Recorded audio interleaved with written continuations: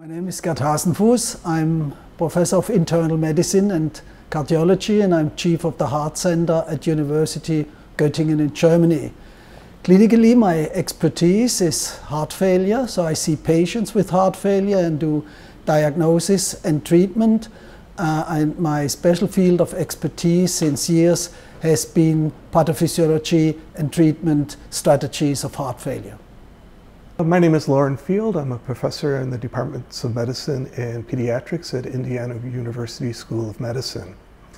My research interests are in trying to develop strategies to promote myocardial regeneration in injured hearts.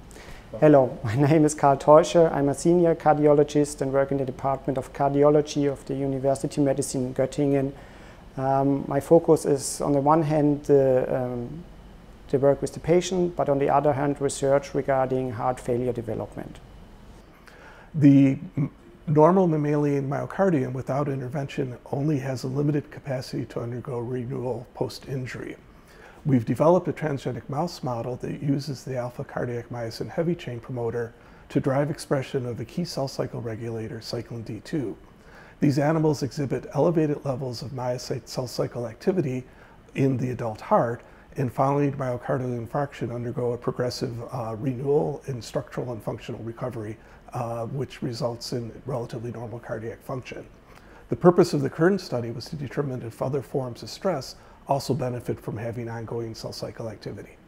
To induce pressure overload, we used the mouse model of transversal aortic constriction, here called TAC, and to induce volume overload, we used the model of aortocaval shunt, here called shunt. Cyclin D2 overexpressing mice showed an improved survival in pressure overload, but not in volume overload. Analysis of the cardiac phenotype by echocardiography also showed a protective effect in pressure overload by preventing decreased contractility and ventricular dilatation, whereas in volume overload no effect of Cyclin D2 overexpression was visible. Cyclin D2 overexpression protected from known molecular changes in heart failure, fibrosis, apoptosis, upregulation of BNP, and activation of the maladaptive signaling pathways CAM-kinase2 were prevented or reduced compared to wild-type mice. The Cyclin D2 overexpressing mice also showed an exaggerated increase in wall thickness, and heart weight to body weight ratio was also more increased as in wild-type TAC-operated mice. Analysis of proliferation markers as thymidine for DNA synthesis or phosphorylated histone 3 for mitosis were also increased in the Cyclin D2 transgenic animals after induction of pressure overload. This shows that in the Cyclin D2 transgenic mice, cardiomyocyte proliferation is induced in pressure but not in volume overload, and that this induction protects from development of heart failure. So also a very important finding of this paper is to see that the thickness of the left ventricular wall is not a bad sign per se. So obviously it depends on how wall thickness develops. If wall thickness results from an increased number of myocytes, it's beneficial. This is the finding of the paper, but it may be harmful if it results from increased thickness of the myocytes themselves. This probably results in energy deficit and deterioration of function. One of the interesting aspects of the current study is the fact that active cell cycle activity did not have a positive benefit in the setting of chronic volume overload.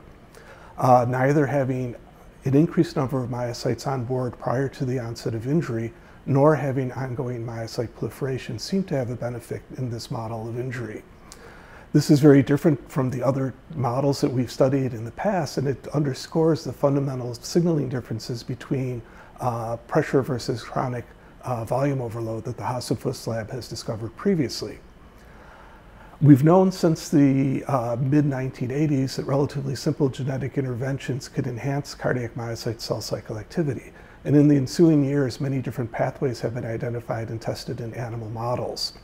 It remains to be seen what intervention will have the best effect to try to recover an injured heart, and it also remains to be seen whether having rapid versus more gradual myocyte replacement would have the greater benefit and have the least adverse consequences post-injury. I'm sure over the next few years these issues will be resolved.